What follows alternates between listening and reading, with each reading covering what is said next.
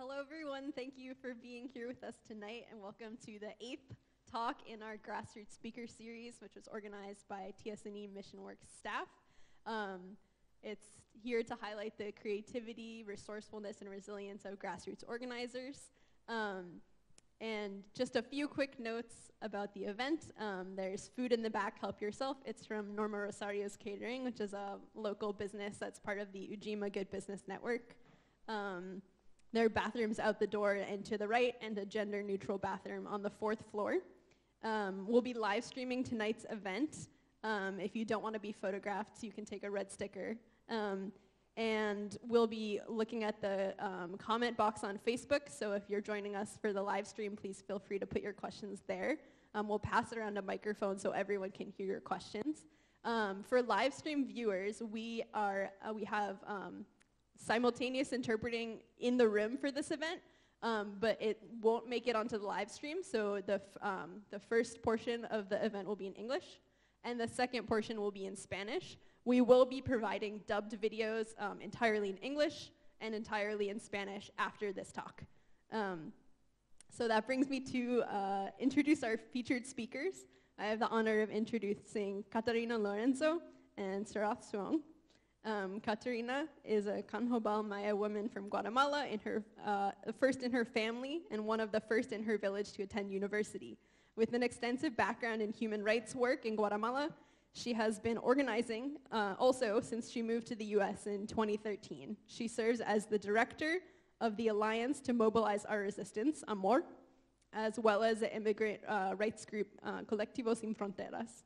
And Sarath was born refugee after his family fled Cambodia during the American War in Southeast Asia. He is a co-founder and executive director of the Providence Youth Student Movement, PrYSM, and also serves as the national coordinator for the Southeast Asian Freedom Network. Please join us in welcoming Kata and Sarath. Thank you so much for being here.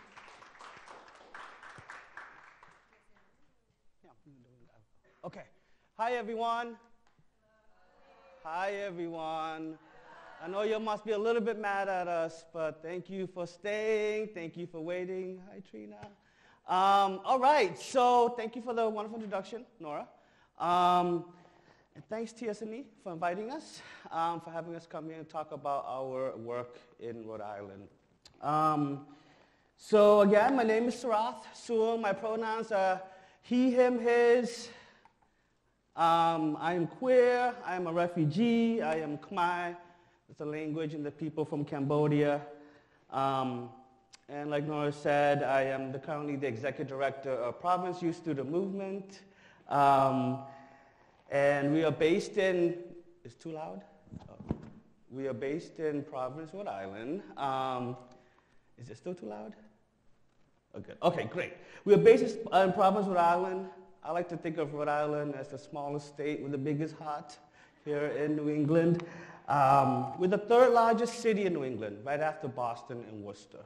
And the city itself, the capital city, is predominantly people of color, with beautiful communities, immigrant communities. There's a strong black community there. And about 180,000 people live in the capital city, with just over 1 million in the whole state.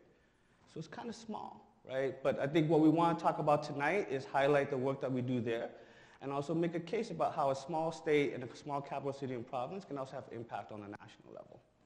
So a little bit about PrYSM. So PrYSM started over 17 years ago. We're celebrating our 17th year this year. And it started when Southeast Asian young people, when I say Southeast Asian, I mean those from whose families resettled here from the countries of Cambodia, Laos, and Vietnam, due to what we call, or here in the US call the Vietnam War, but what we know it as the American War. Right? So those who came in the 70s and 80s came to the United States as refugees. And I was born in the largest refugee camp in Thailand. I was born in a camp close to the border of Cambodia and Thailand called Khao Dang. My families were farmers from the countryside of Cambodia, from the northwestern province of Battambang. And like hundreds and thousands of other refugees in the 70s and 80s, we escaped war, we escaped genocide, and we settled here in the US. Providence, Rhode Island, Southeast Asian community grew and developed in the 80s when there was a need for low-wage labor in the jewelry industry. There was a big jewelry industry that grew up, and then Southeast Asians heard about it and all sort of fled over there to work in the jewelry factories. And it was also around that same time in the 80s, late 80s, was when the Providence Police Department actually created the gang database to survey, to keep track of, and to profile Southeast Asian youth and gangs in the city of Providence. So when PrYSM came together in 2001, we talked about what it felt like to grow up, seeing the police drive down your street every day, watching them, young people we were talking about how watching them take pictures of each other, knowing our information and putting our faces into a secret database, right, to this like secret database the police has to keep track of us. And we talked about it, we came together and we created PrYSM with the mission to fight back against the police, against the gang database, but also to stop the pushing of our young people into a system that views and treats them like animals. So as Southeast Asians, we came here because of war, so we knew in our heart that our mission must be to fight back against state violence, right? So this year, so to today, currently after 17 years, PrYSM's base consists of Southeast Asian young people, queer and trans youth of color, and survivors of police violence. We develop, we support, and we mobilize these communities to organize for, to build together a world without police, without prisons, without borders, and without war. Pretty big vision. We do a lot of amazing things at PrYSM, but today I want to come and talk about specifically our campaign to pass the Community Safety Act, one of the most comprehensive racial profiling legislation in the country. And the effort it took to pass the Community Safety Act took us well over 5 years. We did it in coalition of dozens of community groups, with businesses, with places of worships, with schools, and with other organizations. PrYSM was one of the lead organizations in the coalition to working with a core coalition with an organization that works with the Black community in Providence, with the organization that works with undocumented folks, with PrYSM, and then with a white ally group, American Friends Service Committee. So this core coalition built dozens of other groups to bring along, and for 5 years we pushed forward the Community Safety Act.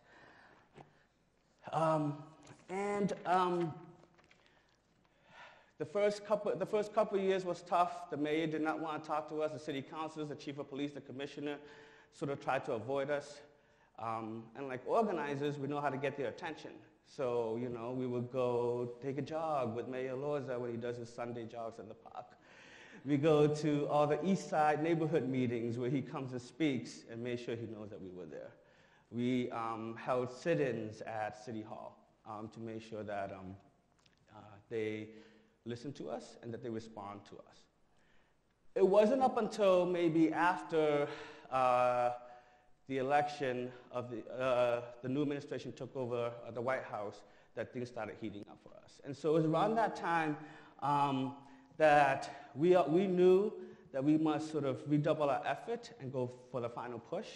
And on June 1st of 2017, we finally passed the Community Safety Act with a vote of 13-1 by Providence's City Council.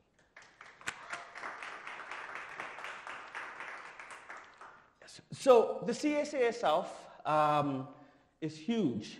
It has 12 provisions in it, and that's why we also call it one of the most comprehensive piece of racial profiling legislation. 12 provisions in it. We have some information in the back that breaks it down even further, and I can send you all like the copy of the law itself if folks want a copy of that. But the law explicitly prohibits police from profiling on the basis of race, of ethnicity, of color, of national origin, use of a foreign language, gender, gender identity and or expression, sexual orientation, political affiliation, religion, housing status, physical or mental disability, or a serious medical condition. The CSA requires the police to inform people of their right to refuse a search and requires the police to provide a searcher of the gender appropriate to the individual's gender identity, and requires the Providence Police Department to develop a policy on encounters with trans and gender nonconforming individuals. Police may not inquire about a person's immigration status, and any identification that is issued by a government outside the U.S., like a consular ID, like a foreign driver's license, or a passport, will be accepted the same as an ID from the U.S. government. And Providence Police is prohibited from working in collaboration with federal agencies such as ICE, making Providence a sanctuary city, at least on paper, right? At least with the laws. So I told you all a little bit in the beginning, PrYSM came together, really our first initial thing was the gang database. CSA, one of the provisions of the CSA is about the gang database. And so we started out with the mission to dismantle it with the CSA. We didn't totally dismantle it, but we definitely made a dent in it. And so when we were sort of doing the campaigning for the CSA, we started talking about the key different provisions. And I think one of the biggest successes coming out of it was that Providence knows now that there is a secret gang database. Just even blowing that up and making the public know and understand that the police has been compiling information through a secret database was actually really important. And for a lot of the folks that we were talking to and building a coalition with, that was the key piece that made them jump onto the side of the CSA. So before the CSA, but before the CSA, they could just do whatever they wanted with the gang database, right? But after the CSA, under the new law, individuals have the right to ask whether they're in the gang database and are entitled to get a written response from the Providence Department to say whether they're in it. And once they do, they have the right to appeal their inclusion in the database, right? So it's opening a lot of different doors for the community, for the young people to get their names off this database. But before adding any individuals who are 18 years or older, the police department must send a written notice to the individual and their parent or guardian, right? And if the individual is not convicted of any crime within 2 years, then their name must be removed from the database. So under the new order, also under the new ordinance, with the gang database, the police department must do an annual audit of the gang database, a third-party audit, right? So a third party must come in, do an audit of the database, including a breakdown by age, by race, by ethnicity, and by gender. And this report must also include the number of people who have also appealed their inclusion to the gang database. This in itself is an unprecedented amount of transparency into the police department's policies. And it also provided us a way to chip at and to take apart a gang database, a policy that has targeted and criminalized Southeast Asian youth for decades in the city of Providence. So to pass all this, we also knew that we as PrYSM could not do this alone. And so it was important for us and it was important for our values as a movement building organization to work in coalition. We want to say that the victory, the passage of the CSA, is an intersectional victory, right? So that means that it sort of shows what is possible when a policy effort that is led by youth of color in the community organization space that has been building the leadership of queer and trans youth in our community for the past almost 2 decades. The ordinance centers the concerns of young people, of youth of color, and makes sure that queer youth and trans youth are vital to the local movement for police accountability in Providence, right? And we make sure that every action, that every rally, every testimony that we spoke was also make sure we lifted up the intersection of racial justice, poverty, and queer liberation. And we, as of January 1st this year, the CSA is law. January 1st, 2018, the Community Safety Act is law in the city of Providence. And even then, even before January 1st, the city, the mayor, the city council, and the police have already tried attacking it, taking it apart through amendments to the CSA, through putting their own people onto the Civilian Oversight Review Board, to stacking it up, and to doing social media blasts about how awful these groups are, how anti-police they are, how they train their young people to kill and fight the police. Just, they go on Twitter and speak their mind, because that's what you do nowadays if you're a fascist, is just go on Twitter and just speak and just go on your rants. But, we immediately after January 1st, we started also going our own offensive, right? So after January 1st, we checked on the province police department and city's website to look at their policies. And so in particular, the gang database. So on June 2nd, we looked at their policies on the gang database. It was still the same as from 2017. So then we emailed them and said, that is actually illegal. You have to take that down. And immediately the next day, we threatened legal action against the city and the police. And then the next day, they said, you are right, we'll take it down. So as of right now, until they develop a new policy, the Providence Police Department did not have any gang database policies published on the website. But, we're still working on that, we're still tracking it, and we are, for us, the passage of the campaign was the fun, the sexy, the exciting work. It's the ones that the media comes out to. It's the one that gets everybody's attention. But even after passage of us, what was really important to us is the implementation work, right? It's the implementation of a law that has a whole city and a whole police department that you're also fighting against them, but also trying to implement this law. So, the mayor made every effort to delay and weaken the ordinance, working with city councils to really chip away through the amendments. And for us, it was the work is clear now. One, we have to make sure it goes into policy and that the city and the state and the police does what it needs to do to go in compliance with the CSA.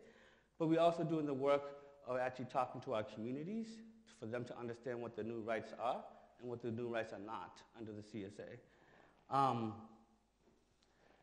So the last thing I want to talk about is that the CSA is law in Providence. We finally have a tool. Our communities finally have a tool to be able to push back against the police, right? But we also know, and we've been knowing, that laws will not save us. We know that actually we must depend on the community, on us to save each other. So for the past few years, and actually really for the past 17 years for PrYSM, we've also been working hard to develop the systems in our neighborhoods, in our communities to defend each other, especially in a post-Trump era. So our youth organizers, the PrYSM family, who've campaigned for the Community Safety Act. While campaigning, we've also been building the community defense that we need in our neighborhoods. So that means regular, consistent cop watch every week. We have a system of neighborhood block by block cop watch. That means that we develop not just know your rights workshops and presentations, that we also really talk about how do you get your rights in that moment of police brutality. We're building a database of crooked cops, knowing that they have a database on us. We are developing a public database of all the different police officers and their offenses and their files, so the community can know who's coming down their streets. And at the same time, we've also been building a legal part of PrYSM to support people and survivors who have a run-in with the police and want to take legal action, whether that's to file a complaint, whether it's to sue the cop, or get their drops charged. In addition to all that, we also try our best and work really hard to provide the mental and emotional support for families and for individuals who have to go through such a traumatizing experience. So, I think for us, as a group that believes that there should be no prisons, no police, no borders. You know, at times the CSA campaign and CSA itself, that there was a challenge for us as an organization and as a movement family who believes in abolition around what the CSA is. You know we were never under any illusion that the CSA was one step towards a freer world, but we also knew that while we build that world, while we move towards it, we need tools like the CSA for us to be able to live better, live a little bit better, more freer until we get to that point. We also know that these reforms, these policies, and these laws, while they are important, what is sometimes even more important is building the real networks, the real solidarity, the real communities, the real families in our streets and in our homes to really protect each other and redefine what community safety means. For us, it's not about more police in our neighborhoods. It's not about police that looks like us. It's not about training to police, about diversity, right? It's about how do we take back our streets, how do we talk to each other as neighbors, as community members, how do we resolve conflicts in a way that is restorative and transformative. And the other honest truth is we don't really know how to do that yet, but we are gonna try, and we've been trying. And so for us, you know, in talking about this world, what a new world looks like after the prisons were all taken down, is very exciting for us, and we know that that's a better world than what exists now. But we're very honest about not knowing how to get there yet, but we're also very intentional about making sure that we get there together. So with that, I want to make sure that I leave some time for some questions and answers with folks. But after the new administration took over, it was devastating for everybody, right? And so we came together and we said, wow, okay, what do we do in this moment in this time? And we knew then that we must come together more than ever to build a solid wall of resistance in Providence. I just want to bring Gata up here to talk about the Alliance to Mobilize Our Resistance, which for us was a natural piece of the community defense work that we're doing.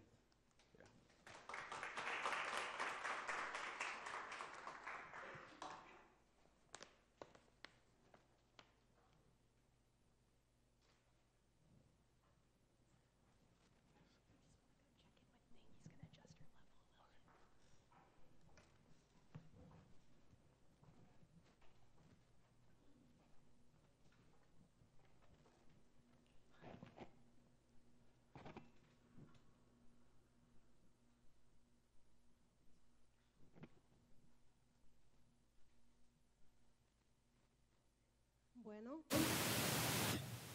Hello everybody, how are you? I'm going to see if I have enough hands to keep my papers on the microphone.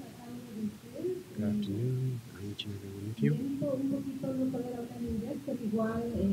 I'm English right now. I'm in the process of learning. I can speak some English, but sometimes I can't find the words. And so for me it's a little bit better to speak Spanish, so I can express myself a little bit better. So I'm going to speak in Spanish this afternoon. Kata speaking Kanhoval Maya, her first language. Good afternoon. I'm very happy to be here this afternoon with all of you, sharing experiences with you. I know that you all have your own experiences as well, and hopefully we can exchange some ideas at the end of the activity today. Maybe have some questions for me, or share some of your experiences. That would be wonderful. The pronouns that I use are she and hers. Where do I come from? I'm a Maya Kanhoval woman from Guatemala. I know that probably not all of you know the history of Guatemala, but I survived a terrible civil war in Guatemala that lasted more than 30 years in the 60s, 70s, 80s, and finished in 1996. But when they signed the peace accords in 1996, the war didn't really finish. In fact, it still continues, and the scars from that time continue to this day. Officially it ended, But in reality, the effects and the problems that brought about the war in the first place continue.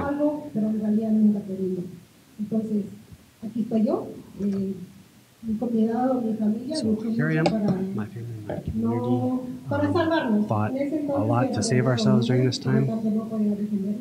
I was a little girl. I was born at the height of the genocidal violence in the early 1980s. And I know that many people had to make really terrible decisions during these years to be able to survive.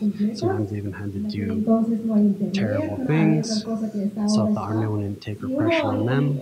As I saw the army passing by in these different communities, killing as many people as they could, burning down the different communities. We saw bombs raining down the mountains around my hometown. So it was a very terrible and rough time. But here I find myself today in Boston, the United States, talking about these experiences. So what am I doing here? Well, with this, coming from this background, being a woman, being an indigenous woman from a rural area, we're always the most marginalized of people. It's not like my profession or my career was to, be someone who's fighting for human rights or women's rights or indigenous rights. Life demanded that I had to do this in order just to live. I had to fight and struggle 3 times more than many other people had to fight just to continue studying, to continue to find a job. And I suffered, although I'm not sure if it was suffering, it was just getting the basic food that I needed to continue studying, to pay rent on my house, to be able to pay the bus fare to go to school, to go to university. I was also able to get support from some really special people, organizations through the years. Finding those sorts of resources, even if it means you have to work 2 or 3 jobs, is just something, a fact of life that we had to do.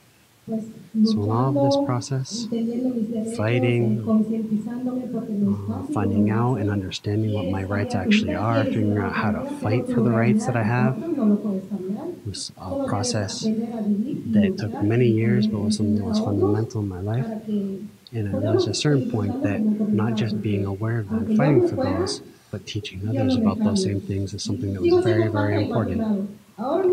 So I'm kata everywhere. In Guatemala, I was kata. Here in the United States, I'm kata. I have the same sort of mentality and orientation to the world. If I go to Japan, I'm going to be kata as well. So here I am being kata with you this afternoon. And the only option I have in the world is to continue fighting and struggling to defend these different rights of indigenous people, of women, of women's participation in politics, for example.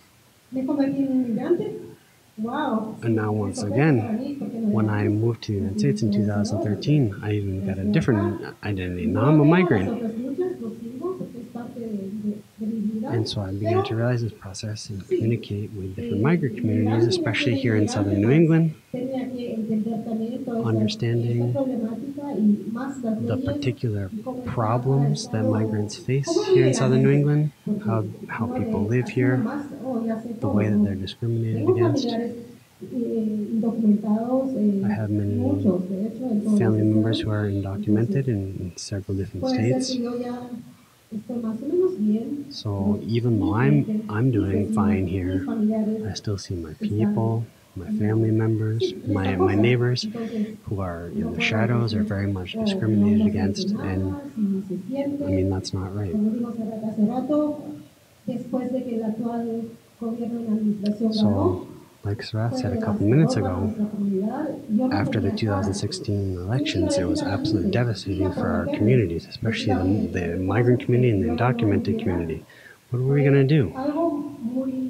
It was really, really difficult to realize this new reality which we're all moving into. Especially for those of us who are already involved, fighting for some of our rights in different aspects of our community, to begin to sort of imagine how we are going to support each other, support these different communities in this new political era that we're all entering into. So, as Sarath said a couple minutes ago, we had to do something. Before, maybe one of our biggest struggles was to pass driver's licenses for undocumented people, something that you also tried to do here in Massachusetts. we weren't able to do it. And then after the election, we realized the stakes are that much higher. So after the elections at the end of 2016 and beginning of 2017, different communities began to get together and to talk about exactly what we were going to do, which is when we began to form and talk about this coalition that we've created called AMOR, the Alliance to Organize Our Resistance. We conceptualize it as a coalition or an alliance between 6 different organizations, grassroots organizations in Providence. We're a very diverse group of organizations or communities, and even though some people say, oh, well, these are just Latinos or these are just Mexicans, for example, we're much more diverse and much bigger than all these things, and it's something that we wanted everyone to be able to recognize, both in the work that we're doing and in the different communities that our member organizations come from. The first one is PrYSM, Providence Youth Student Organization. The second one is DARE, Direct Action. The third one is Coyote, Rhode Island. Fourth one is Collective Sin Fronteras. Refugee Dream Center is the fifth one. And the sixth one is FANG. All of these organizations are affected in different ways by the changing political atmosphere of our country, which is why we all came together to take things into our own hands to begin to change and support our own communities that we're all a part of. So we began to talk about what could the solution potentially be to these new problems that we're going to be facing.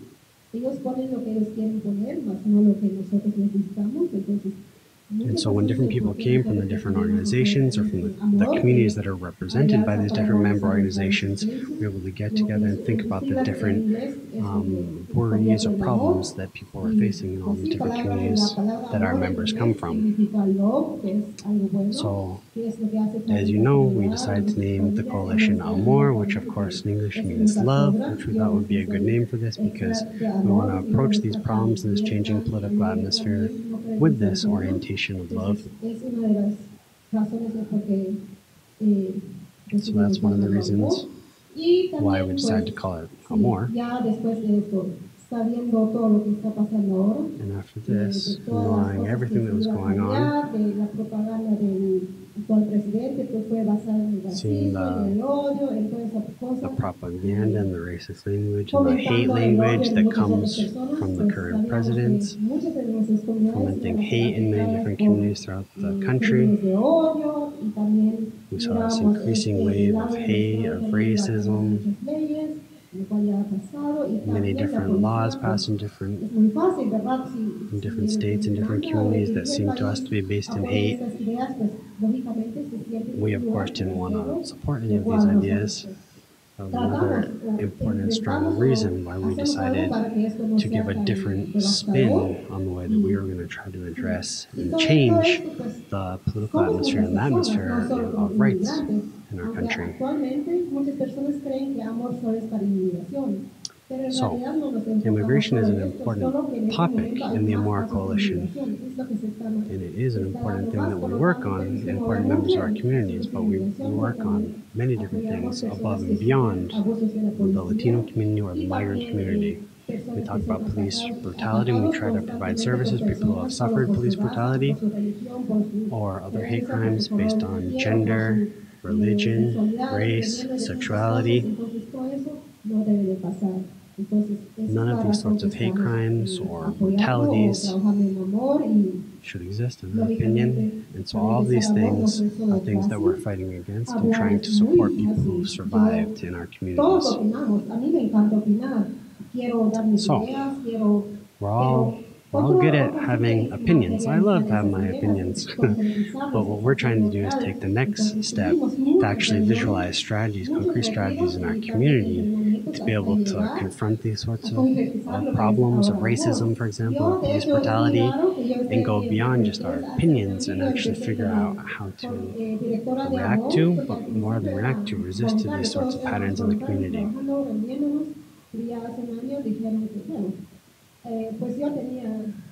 So the organization Started little by little, mostly with volunteers at first, and little by little we decided to make it a bit more concrete. And about exactly a year ago, we decided to hire our 2 staff members who we have, and I was hired as the executive director of AMOR.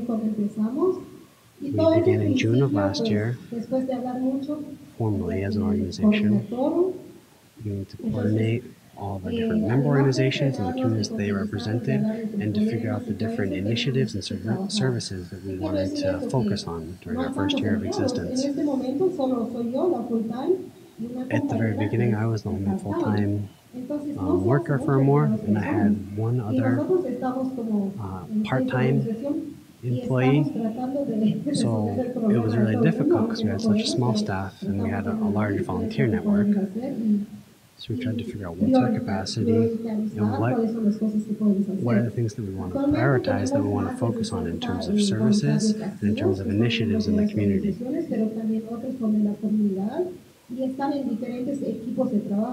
So what we did is we began to split people up into different work groups. And between these different work groups, they were able to tackle different of our central themes and problematics of our grassroots communities. So one is about immigration. Another one is about police abuses. So if someone's rights are abused by the police, then the police brutality working group is able to work with them.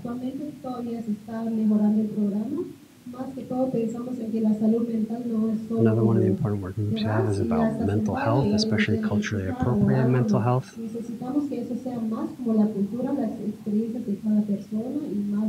Both trying to work with people who come from different cultural backgrounds in our community, but also training mental health providers in the greater Providence area to be even aware that there are people who have different cultural approaches to mental health and psychology, so they can provide a culturally appropriate mental health services of the people who have survived, for example, police brutality. Another important working group we have is transportation. Transportation, for example, if someone has to go to court, we can help them get there. We can help organize visits to prisons or really to any sort of activity of peoples in our community. It's another way that we can sort of help support people out to make things a little bit more easy and accessible in the community. Along with transportation is also interpretation, another important thing that we try to provide. There are so many different There's so many different languages in the world. Right now, maybe the most easiest thing that we've been able to do is to organize Spanish to English, English to Spanish.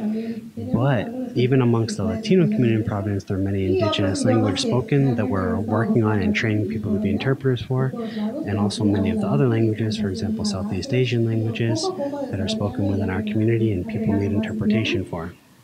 So our hope for the future is to build our capacity into many of these other languages in addition to just Spanish and English.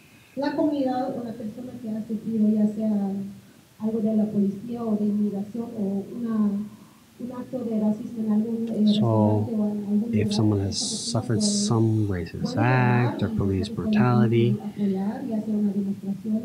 we also have a support line that we launched several months ago this year. And so anyone in our community can call this with the problems that they have, and we're able to sort of focus the resources that they need to these different working teams such that the person is able to resolve their particular problem in the best way possible for their particular case. It all depends, of course, on the details of the case, but at least people in our community are able to begin to feel a little bit more empowered when they see that there is this sort of support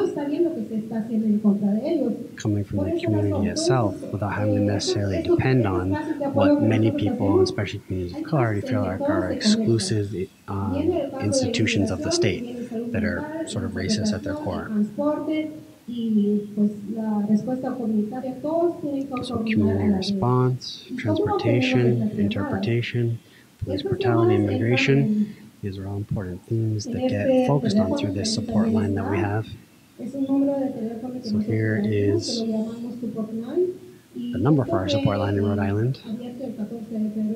So we opened this on Valentine's Day on February 14th of this year. The number is, as you can see up here, 401-675-1414. It's an easy enough number to memorize, we hope. And this is one way that we can have direct support with people who have suffered all manner of abuses in our community, and so that we can connect them to services or help support them in a number of different ways, especially through the different working groups that we have organized through AMOR. But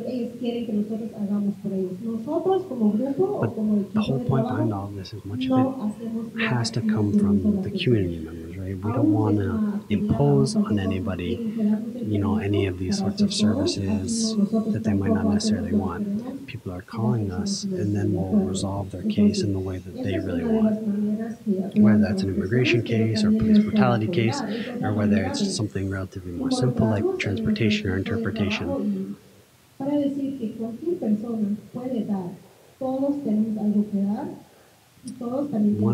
one of the principal philosophical orientations in AMOR is that everyone is able to help out, everyone is able to support. But something that I respect and really try to respect is everyone is able to support in the way that they see best for themselves. So we don't want to necessarily tell any of our volunteers or any of the community members who are involved in AMOR how they should be getting involved and supporting.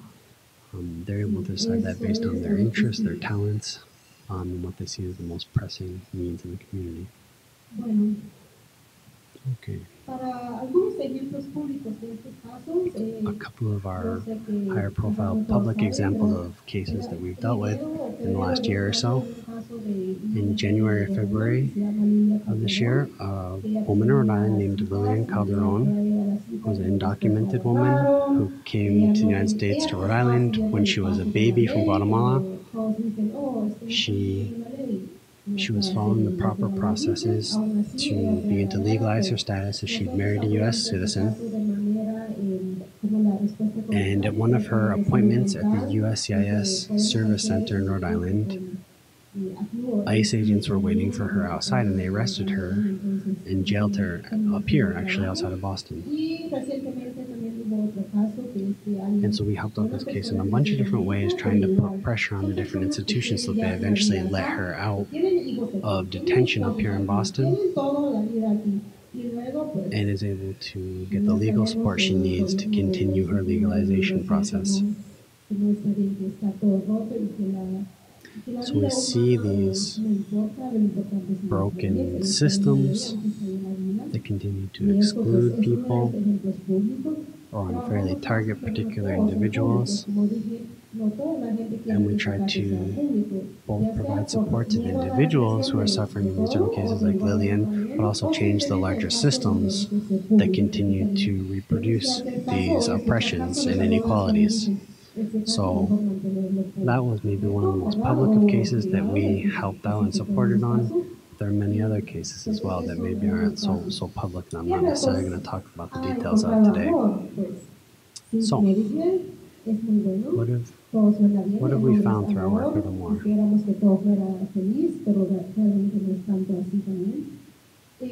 Well, we'd like everything to be all nice and happy, but of course we see that the world actually isn't that way. So within all the operations of the organizations itself, we see lots of need to develop different internal systems of decision making or arriving at consensus. Because as we all know, things get really complicated really quickly.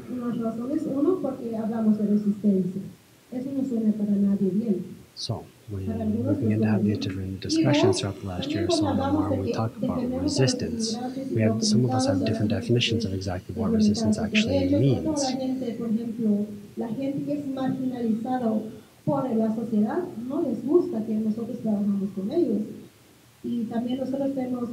when we try to deal with some of our grassroots communities, sometimes when some of the community members hear words like resistance, they get scared and they don't necessarily want to deal with us anymore because they think they might be getting involved in something that sounds, overwhelming or scary to them.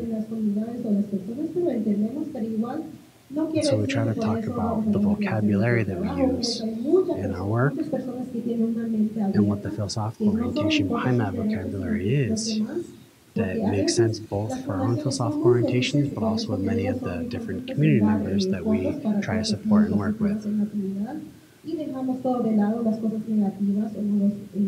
So what we try to do is focus throughout all these different processes and more of the positive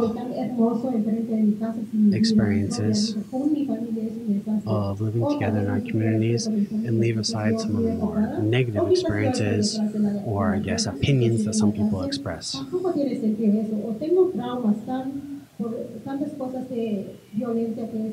Many people are very traumatized by much of the violence and exclusion they've passed through, whether that's due to the color of their skin, or maybe their sexual orientation, the different discriminations that all of us feel. And for us, it's really important to focus on these systems of oppression and trying to change these underlying systems while supporting individual cases, trying to change the larger patterns of oppression that add up to these systems of oppression. So some people, for example, say that they don't want to work with sex workers, and we're not in agreement with that. We want to work with everyone who needs support to change these larger systems of oppression in the community. So those are some of our philosophical orientations and some of the reasons that we work as AMOR.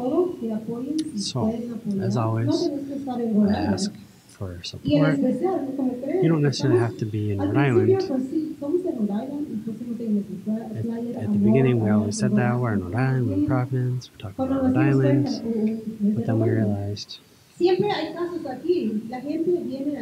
that the same sorts of things happen all over the place. In fact, we've had many cases of people in Massachusetts, even up here in Boston, whether it's requests for interpretation to transportation.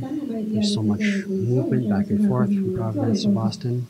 So we see that our communities are very connected. So it's not just in Rhode Island, not just in Providence. So even if you don't live in Rhode Island or in Providence, if you live here in Boston or in Massachusetts, there are still ways in which you can help out. Supporting different actions that we do, whether it's something like an art build. So at the table at the back, we've got information about our work and our organizations. So if you're interested in getting involved in some sort of way, come and talk to us. You can talk to me and talk to Sarath. And now I'm going to leave some time for questions.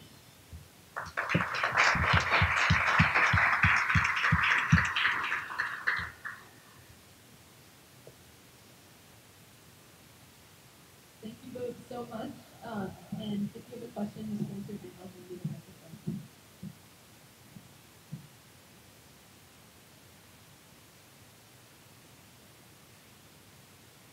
Thank you both. I had a question just about what kind of infrastructure support do you need? And I'm thinking about the AMOR network, especially as you really start to clarify and solidify how the network works and the different stakeholders and support systems within the network. What kind of support do you need around that to build that up, make that run more smoothly? And then also, Sarath, now that you talk about the backlash that you're faced now with the law being on the books. And so if you can just speak very briefly to the kind of support that you need around dealing with the backlash. Bueno, sí. En AMOR, pues como había dicho, Muchos de nosotros somos de la comunidad y no sabemos muchas cosas técnicas. Many of us are community members who don't necessarily know technical things about like finance, for example, or like technical details of how to run an organization. We're good at it, and we have a background in organizing communities,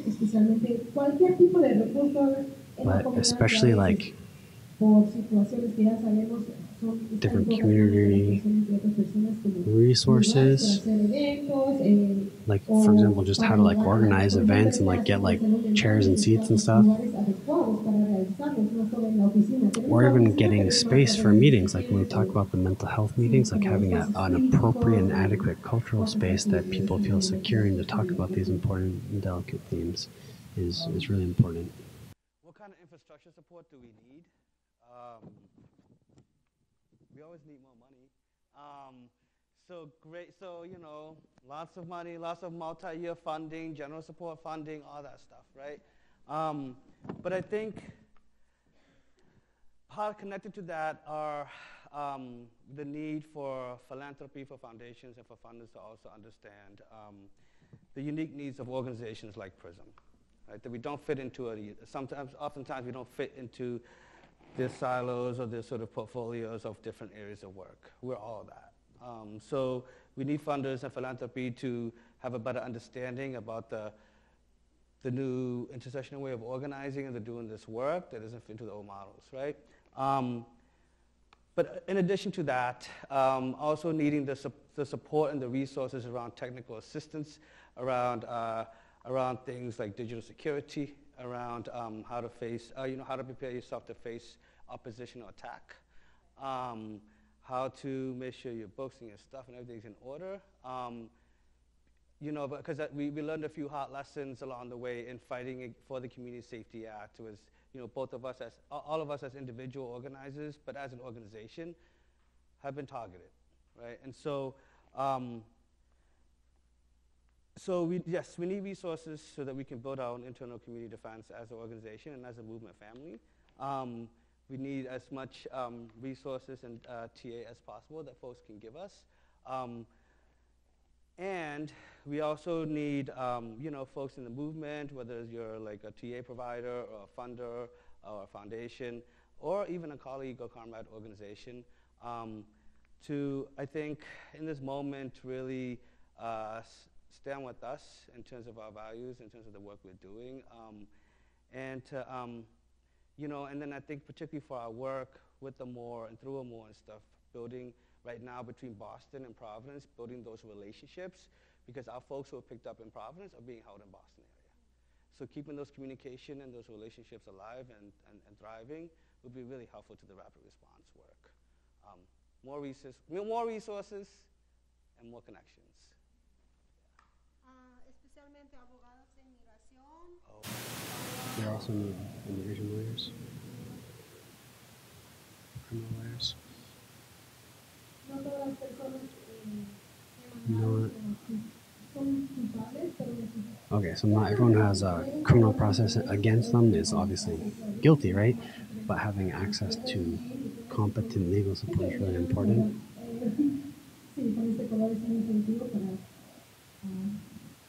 Members of our communities, it's very easy to criminalize them in that they don't have the resources to be able to adequately defend themselves. And so we're always looking to build our capacity in these areas. So we also need to know more like culturally competent mental health counselors or psychologists, or whatever the correct word is.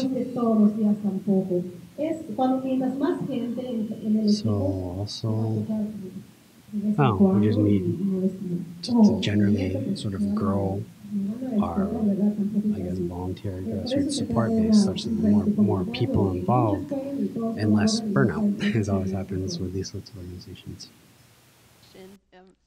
So I was recently at a community forum where I live in Cambridge, which was put on by the city government and the city police department, about the gun violence in our neighborhood, which is the most gun violence in Cambridge.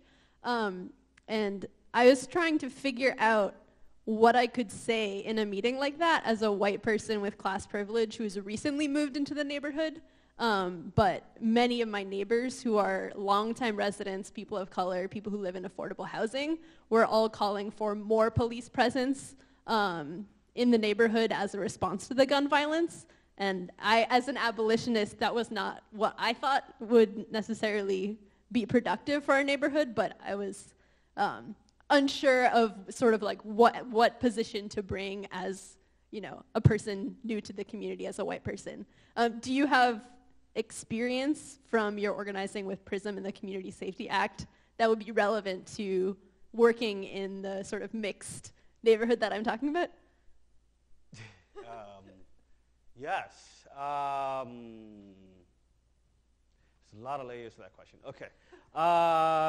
Yes, so a lot of the, you know, so the reality is that in fighting for this, for the Community Safety Act, there's a lot of communities of color, right, who actually, like, or members of the community, or members of communities of color who have either spoken publicly or came to meet with us and talked about us. Actually, we feel more safer with police, and actually, like, you know, we should be doing these trainings. And actually, why are you all fighting the police? And then we have, you know, we definitely have those white folks that are like, no more crimes in our neighborhoods. People are stealing the pots from our porch, the plants from our porches. We need more cops. And we have those folks. And then also you have the neoliberal folks, right, who are like, yeah, we believe in like, communities of color being safe and stuff. But, you know, they will support like things like a neighborhood crime watch or something. Anyways, we run the gamut, right? And so for us, it's like we actually try to take our time, more time and more effort to building those conversations in communities of color, because we know that like an idea around like being anti-police or like pro-abolition and all that stuff is a new idea and a new is not a new idea actually. It's pretty old, but it's a way of thinking that that we also oftentimes have to really bring our communities and our families and our neighborhoods together in a way that that sort of changes that, right? So it doesn't happen overnight. You know, for PrYSM for almost 2 decades now, we've been talking about these issues, and we still have to keep on doing it. So part of it is like patience and meeting the community where they're at, listening to what are they actually saying? Are they actually asking for more police, or are they actually asking for more for other things, right? So offering alternatives, offering solutions, but really, like, it's hard.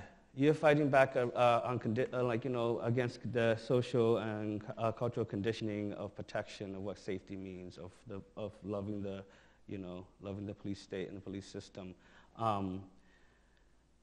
But for white folks in those neighborhoods, hearing that from the from neighbors and stuff, I don't know. I feel like one, just do what you did was actually just to listen. So keep on listening. Don't talk too much. Keep on listening, and then you know, gather with other other allies in the community to develop that, to talk about it, and then start making those connections with your neighbors and stuff, and having those real conversations. Having a public fight in the forum might not be the best way to go, but doing intentionally and slowly, because knowing that this stuff takes a lot of time to be able to uncondition. Yeah.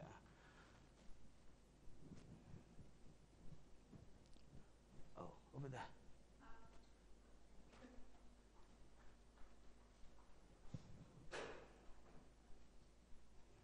Kind of along the lines of what you said, I guess I wanted to ask about your experiences, right? So it seems like a lot of the work that you're doing is very revolutionary, which is important and awesome.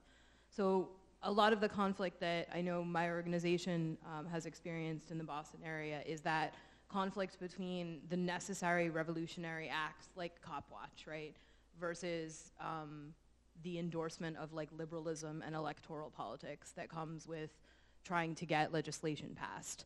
So that kind of line, and walking that line in order to get justice, I'm curious about that. And I'm curious about what that does to you as organizers, because that's a huge hurdle here in Boston that I haven't really it's hard. It's hard to get stuff done because once people view you as revolutionary, the liberals push you out, and then once you engage in electoral politics, the leftists consider you sellouts. So that's, navigating that has been a crux of the issue for me and my organization. I was curious about how you've handled that. Or have you, or what that's like for you experiencing that. It's very frustrating. And you know, like,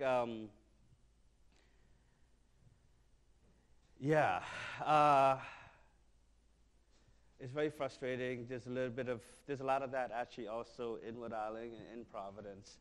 I'll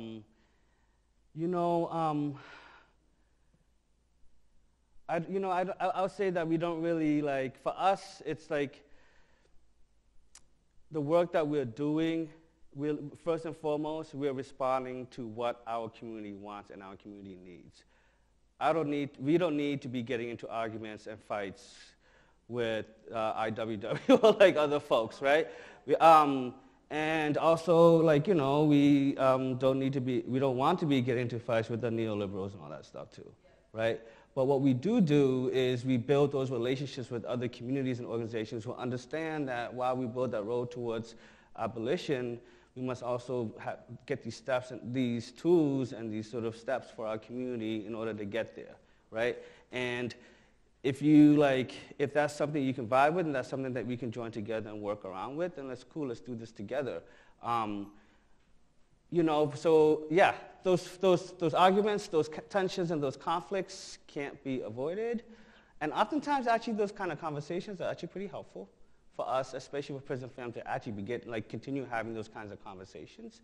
At the end of the day, though, for us, we are clear about the kind of world that we want, but we also know that until we get there, we can do whatever we can to make sure that our people can breathe, right? But for me, there's no easy answers and no easy stuff about how to get around that, but to stay focused on the work and what you believe to be true and right for our community. For us, it's always going back to what is it our community need right now? Oh, okay. I'm going to talk about my experience with politicians, with passing laws. I'm Guatemalan. I know how things work there.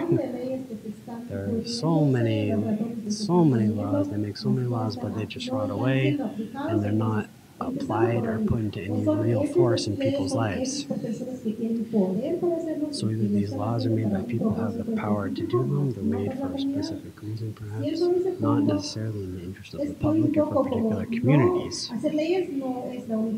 So for me, the lawmaking process isn't the only or maybe even the most important solution to many of our problems. This is not to say that it's not important or I don't respect that sort of work, but we try to focus on other ways to meet the needs of our community and to change the exclusionary systems in which we live. The principal thing is listening to the necessities of our community. So we're working to talk with our communities and try to communicate some of these needs to politicians sometimes, but we've seen so many times that politicians, I don't know if they just don't listen, but things end up being reinterpreted or changed around in the political process. They might end up passing a law that's got, the name of what we wanted to pass, but the actual content of what the law may or may not actually do is totally different than what our initial discussions were or the necessities that we heard from our community who wanted this law in the first place. So, in Rhode Island,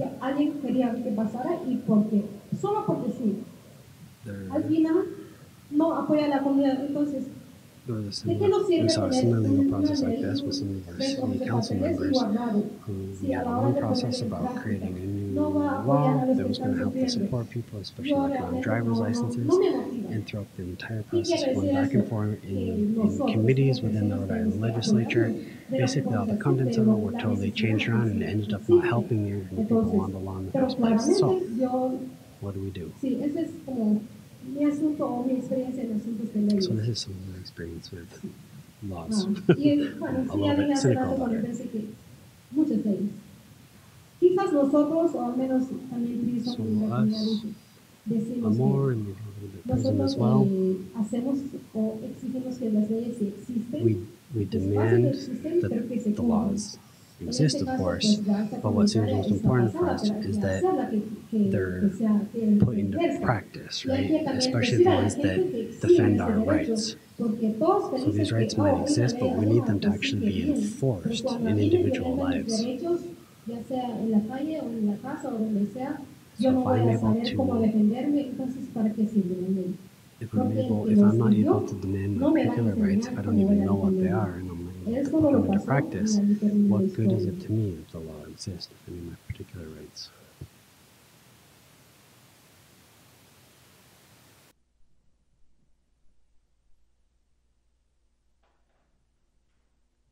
Anyone have one more question?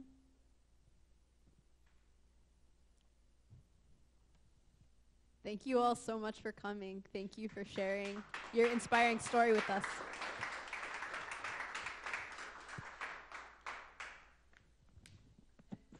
Check out their information at the back table. Take their flyers. Donate to their website. Yeah. Donate to AMOR, donate to PrYSM. Let us know. How can we donate? We have a grill-off in June 16th.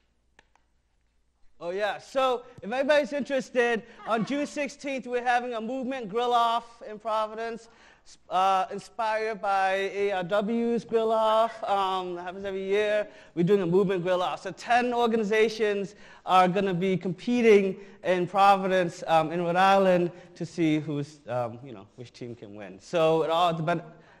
Huh? It's at Lincoln Woods Park, 12 to 3, Saturday, June 16th. And it's a benefit of AMOR. So talk to Kata. Also visit PrYSM's website, www.prysm.us, to donate. And you could also donate for AMOR through that. Just make sure you write in the little memo it's for AMOR. Yeah. Great. Thanks, everybody.